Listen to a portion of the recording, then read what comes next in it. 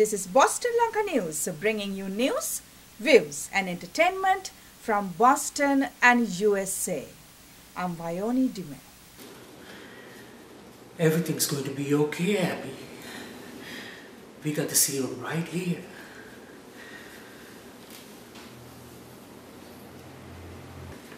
I trust you, Walt. I can't wait to see you. We're going to explore the entire world together. Naveen Ratnayake moved to the US in the late 90s with his family and began studying theatre and performing arts, including dancing. He enrolled in famed Stella Adler Academy and studied various acting techniques and styles under many renowned acting teachers, including Dr. Patrick Fennell and Steve Anthony.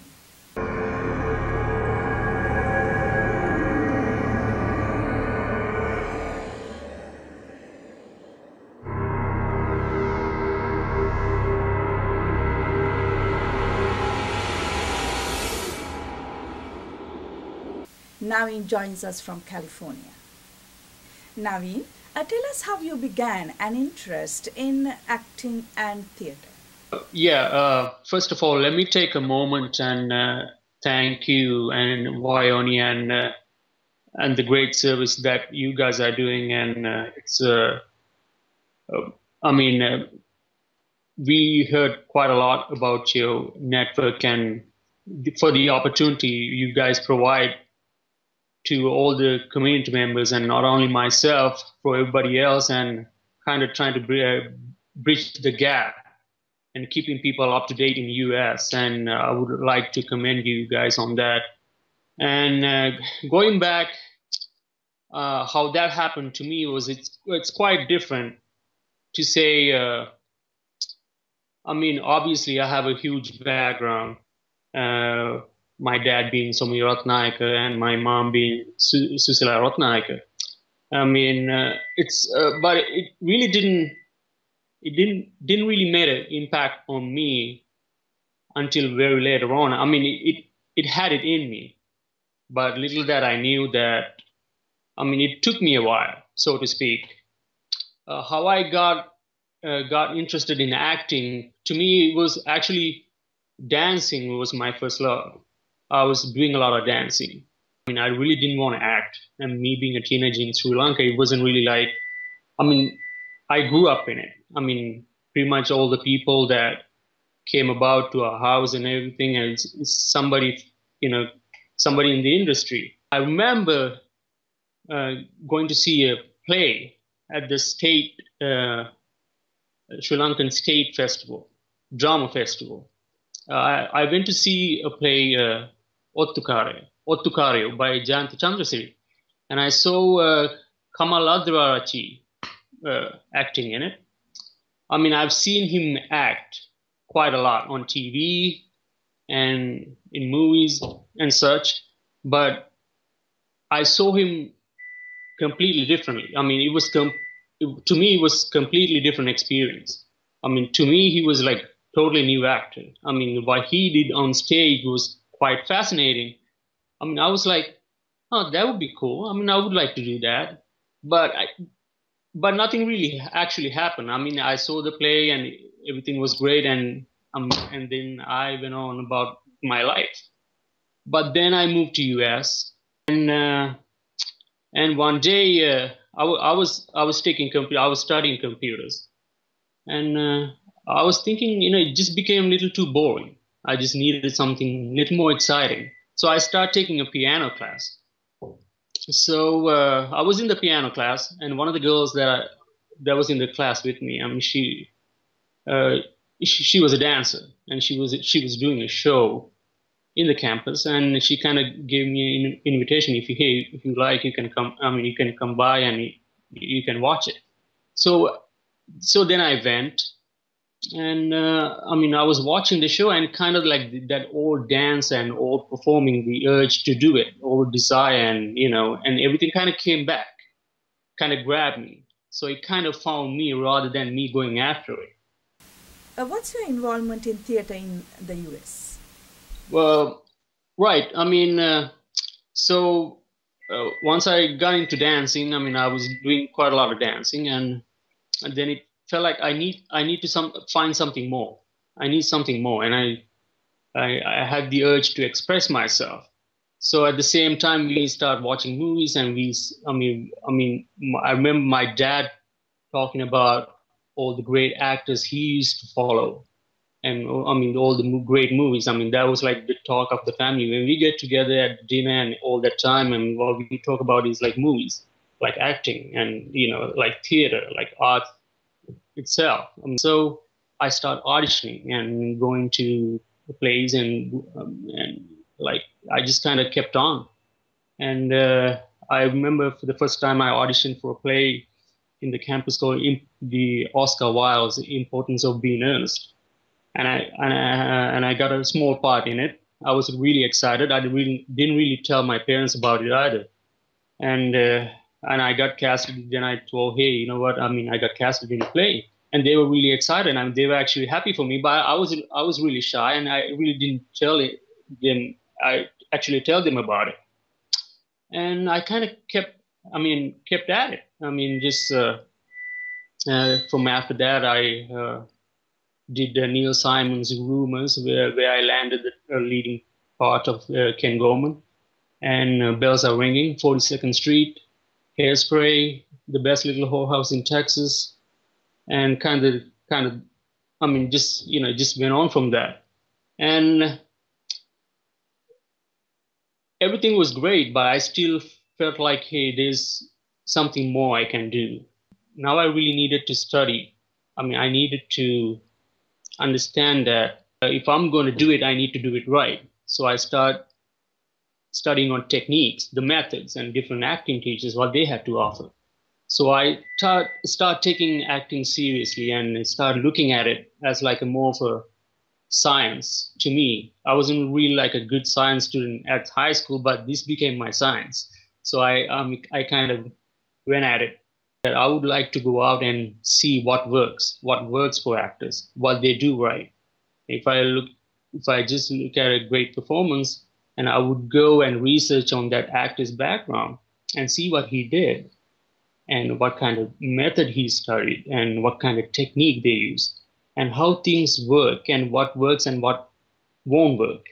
So this is kind of fascinating to me. And so this is the whole idea that I'm in it. And so kind of like still a student, I'm still fascinated about that. And just completely different aspect of performing and acting. It's just more of like knowing what you're doing and how you want to do it.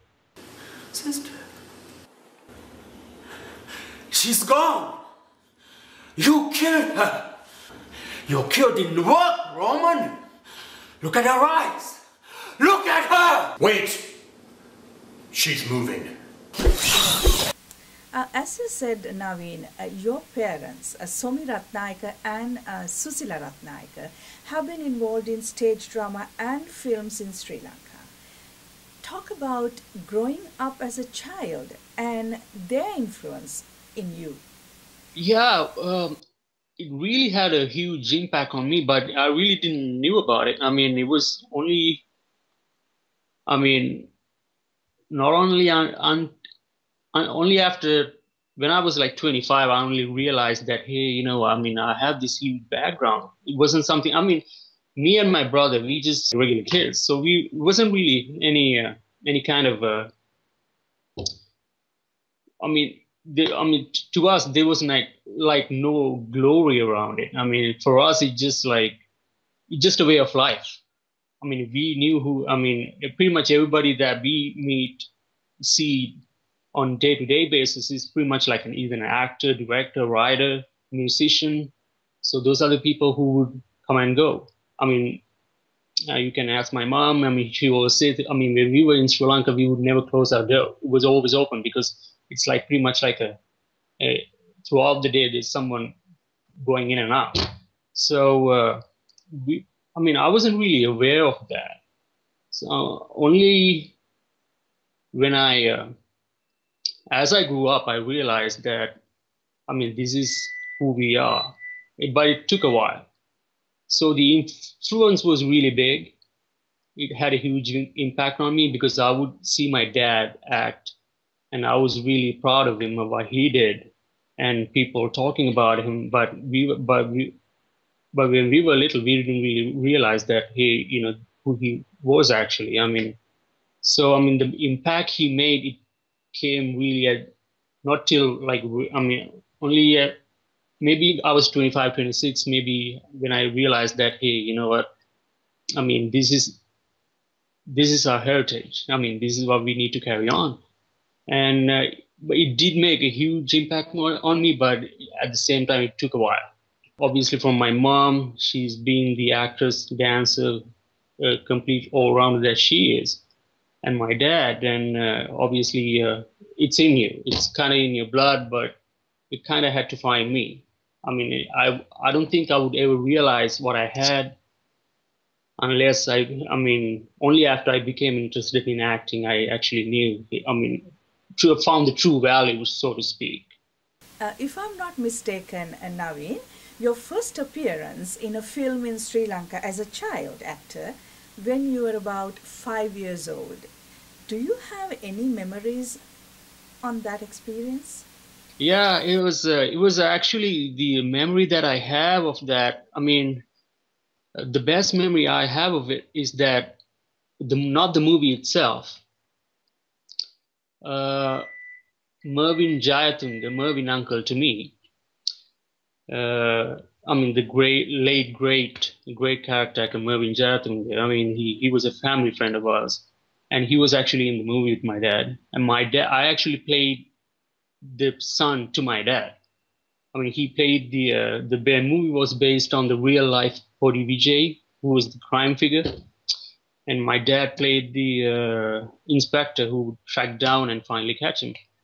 And yeah, I mean, the memory that I have is like Mervyn uncle had to babysit me. He would do all the daddy work to me. So the later on in life, as I grew up, he would always tease me, "Hey, I remember you. I did this to you and that." So the memory I have from the movie is that not just the movie itself. I remember a couple of things about the movie. I remember like I was reading a book and they asked me to, "Hey, raise your head up," and that's about it. That's the only memory I have. But the time that I spent with Mervyn uncle, my dad, and that whole ride was quite fascinating. And it's still to this day. Mervyn uncle passed away a long time ago, and we would see him in a party or somewhere in a gathering outside. He would always tease me, "Hey, I remember you," and that was truly a lovely moment to me.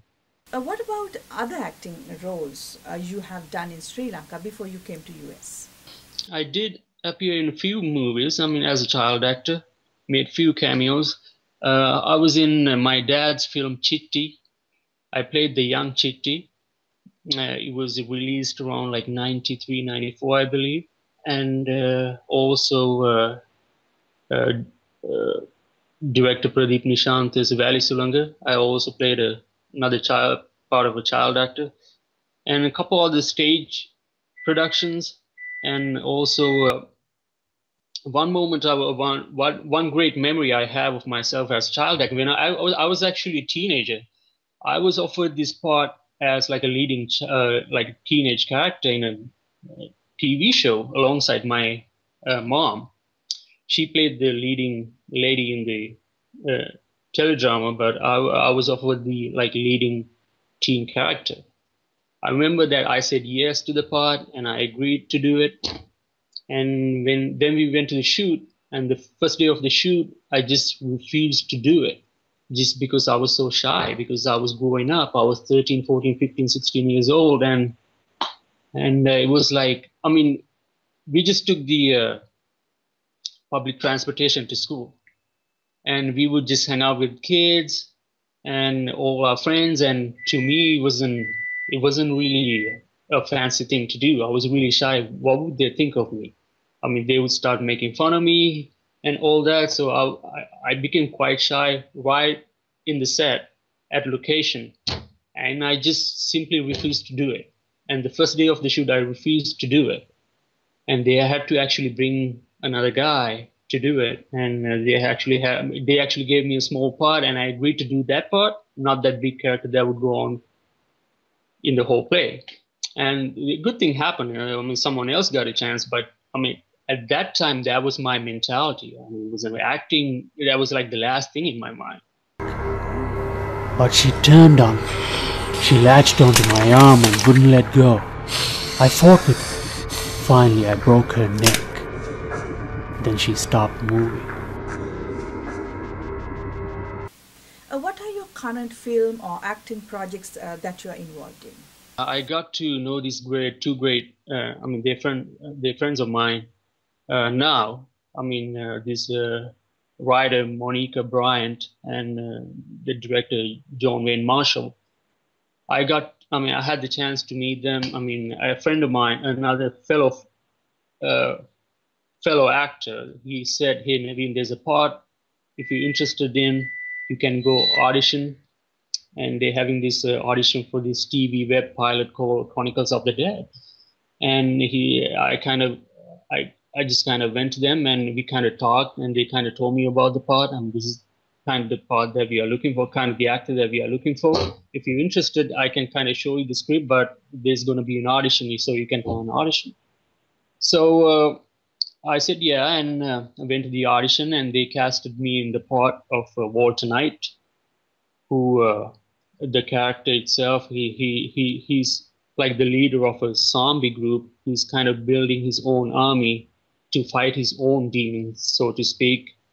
And yeah, I mean, I'm really excited. We just wrapped up shooting and it's a 10-episode TV pilot web series, but they have plans of building it up and maybe try to build it up to a point that they can sell it to maybe to like a, who knows, maybe to like some kind of a TV company, and we'll see how it goes. Are there any future films, television, or theater projects that you are talking or planning these days? Right now, I spend a lot of time promoting myself, kind of bringing myself, like putting myself out as an actor. My whole idea is I really want to work. I kind of want to work globally. I just don't want to limit myself just to here. Or I would like to work in Sri Lanka. I would like to work in with some great. I mean, there are some up and coming film directors in Sri Lanka. I would love to work with them, and so I'm kind of putting the groundwork for that. At the same time, I was actually supposed to be. I'm actually involved in the production right now. The project itself, it's still not titled. I mean, they still don't have any name to it. But it's to be shot around March of next year.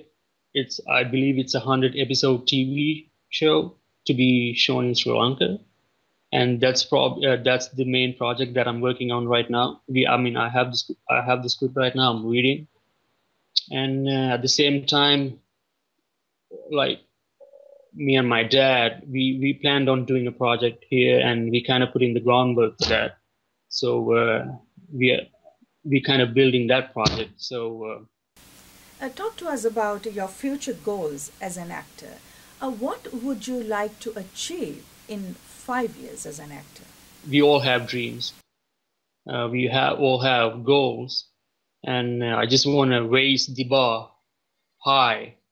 I mean, I just want to work globally. I just want to work internationally as an actor. So if that means me getting the chance to work in Hollywood, that would be great. But to me, I want to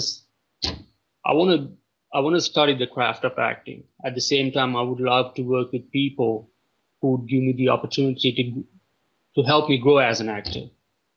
At the same time, I would like to do something of my own. I would like to use the skills and all the knowledge that I had. I would like to share that. And I would like to ultimately do something of my own. And could be a play. I would like to write something, or like maybe a screen project or a stage play. I would like to do something over here in the US, at the same time do something over in Sri Lanka too. So I would like to keep that in mind, and looking for like opportunities to work in the future.